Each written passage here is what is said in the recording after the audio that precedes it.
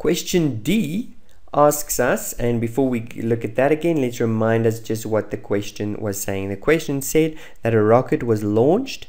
It accelerated upwards at 46 meters per second squared. That acceleration lasted for 7 seconds. Then the engine stopped. Obviously, after the engine stopped, it was still traveling upwards, but it was losing velocity because of downward acceleration until it reached its maximum height, after which it started falling downwards again.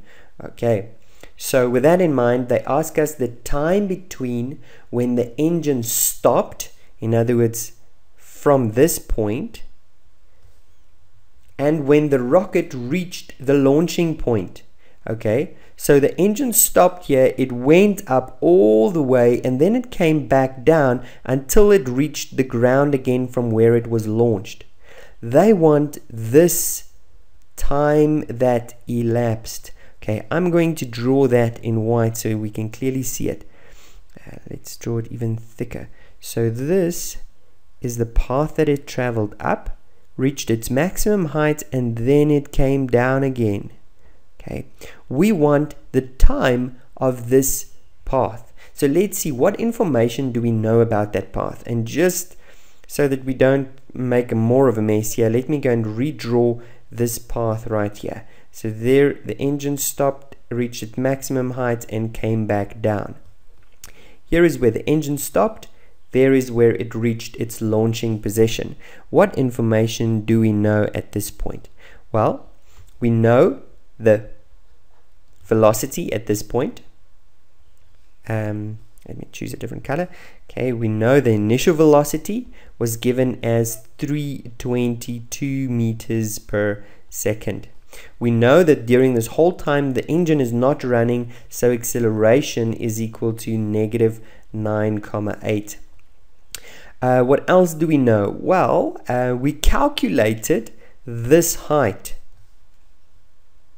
So we know what this height is right there. This height we calculated as, there it is, delta x is 1127. In other words, that's how high it was when the engine stopped.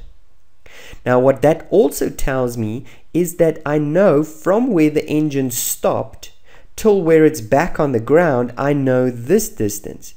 But now make sure that you understand that this displacement is now downwards from where the engine stopped to where it ends. So now displacement is the same value but negative 1127, because this is displacement downwards now. In that question we calculated the distance from where it was launched to where the engine stopped.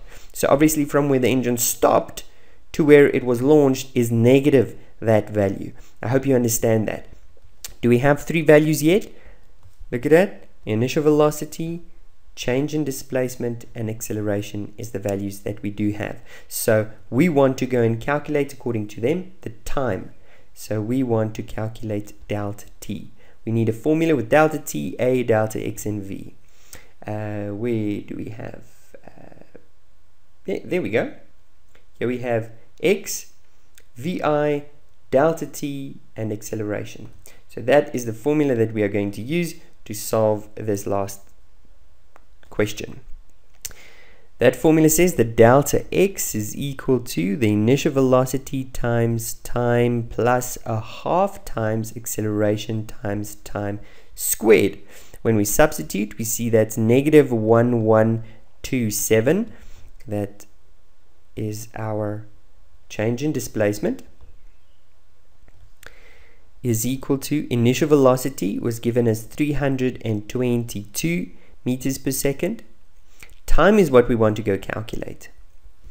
Plus a half. Acceleration is negative 9,8 because we chose upwards as positive, or were given upwards as positive, and we need to go and calculate delta t.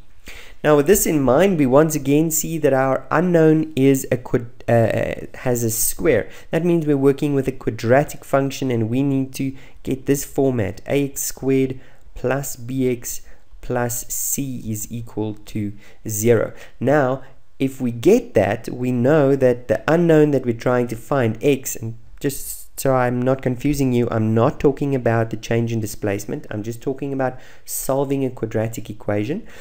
X is equal to negative b plus minus the square root of b squared minus 4ac divided by 2a. Now, with that in mind, let's go and substitute because, or actually first let's go and rewrite this one in terms of ax squared plus bx plus c in that format. To do that, I see that my x square, or in this case my t square, has a coefficient of, and if I multiply a half with negative 9.8, I get negative 4,9. Now, if I look at negative 4,9 and it's on the right hand side of the equation, means if I take it to the left hand side, that would be positive. So I'm taking everything to the left hand side so that I don't have this negative 4.9. Then I have positive 4.9 delta t squared.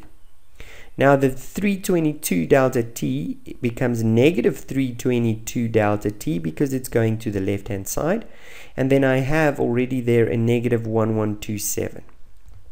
Okay, all this is equal to 0, and now I hope you see that this is my A, that is my B, and that is my C. So substituting in, I get that delta t is equal to negative b is negative of negative is positive 322 plus minus, so I see I'm going to have two answers here for t. Okay, b squared is now negative 322 squared minus 4 times a is 4 times 4,9 times c, which is negative 1127. Negative 1127. Okay, close that. In the denominator, I have 2a, which is simply 2 times 4,9. And this I need to do with my calculator, and we need some calculator skills to do a question like this. The calculator skill I am going to use is to actually store this square root inside my calculator's memory. And I do that by saying 322 negative squared. So I'm first doing the inside, the interior of the square root. 322 negative squared gives me positive 103684 minus 4 times 4.9 times 1127, also with a negative. Okay, so we get 125,773.2. That is the interior of this square root. So to take the square root of that gives me 354.65, blah blah blah, it goes on. Okay, this is what I want to store in my memory, so therefore I click MS, which stands for memory store. I store that in my memory, and later on when I want to recall it, I will press MR for memory recall. Now what I can do is I can clear the screen. Don't press MC, that will clear the memory. Clear the screen with C, and then we can start pressing the rest of this equation. So I have two answers, one where I have delta t with 322 plus and one with 322 minus. So if I 322 plus, and now I want to recall the answer I got, so I say memory recall is equal to 676.64. okay, and I want to divide that with 2 times 4.9. Now 2 times 4.9 is just 9.8 again, so I'm just going to divide with 9.8.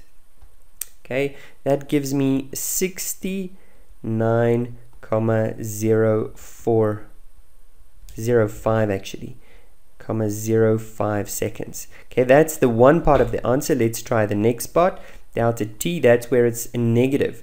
So on my clear the screen, have 322 minus memory recall. Is my memory recall 354? That's the answer of the square root, equal to get the total for the top divided by 9.8. And here we see something very curious. That is negative 3,33 seconds. Okay, so at negative 3.3 seconds, that doesn't make sense at all. This is actually quite nonsense. Okay, but it does make a little bit of sense. Let's quickly have a look. Why does it make a little bit of sense? Okay, what it does tell me is I'm asking at what time, what is the time when I will reach this position? And according to the answers, it is after 69.05 seconds.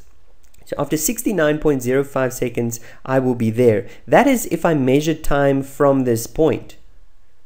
The negative 3.33 seconds, even though it's a scalar, time is a scalar, we don't measure it in negatives, but it does actually tell me that it was negative 3.33 seconds ago that I was here, which is not really true.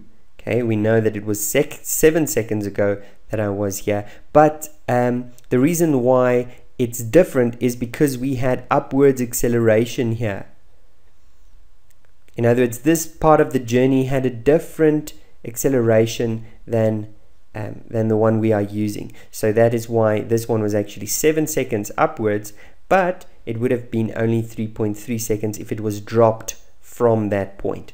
Okay, so with that in mind, our answer is simply only this 69.5 seconds. That one does not make sense for this specific part of the question. So let's enter our answers. We know that is our formula. We know the values here, that initial velocity is 322. Future velocity we don't know. Okay, that would have been the velocity wherewith it reached the ground again, that velocity. And even though this rocket was launched at 0 meters per second, okay, it doesn't reach it at 0 meters per second. That's obviously ridiculous. Okay, remember the first part of the journey is different. So final velocity we don't actually know.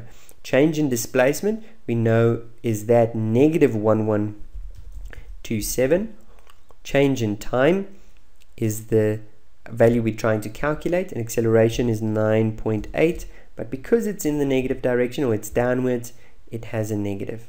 So substituting in here, we get that negative 1127 is equal to initial velocity of 322 times time, remember to ignore your delta, plus 1/2 times negative 9.8 times time squared. Preview. There we go. That is exactly what we wrote down in this step. And then we calculated our final answer was time is equal to 69.05 seconds. Don't forget your units. Preview looks good. Now, what was the rocket's total flight time?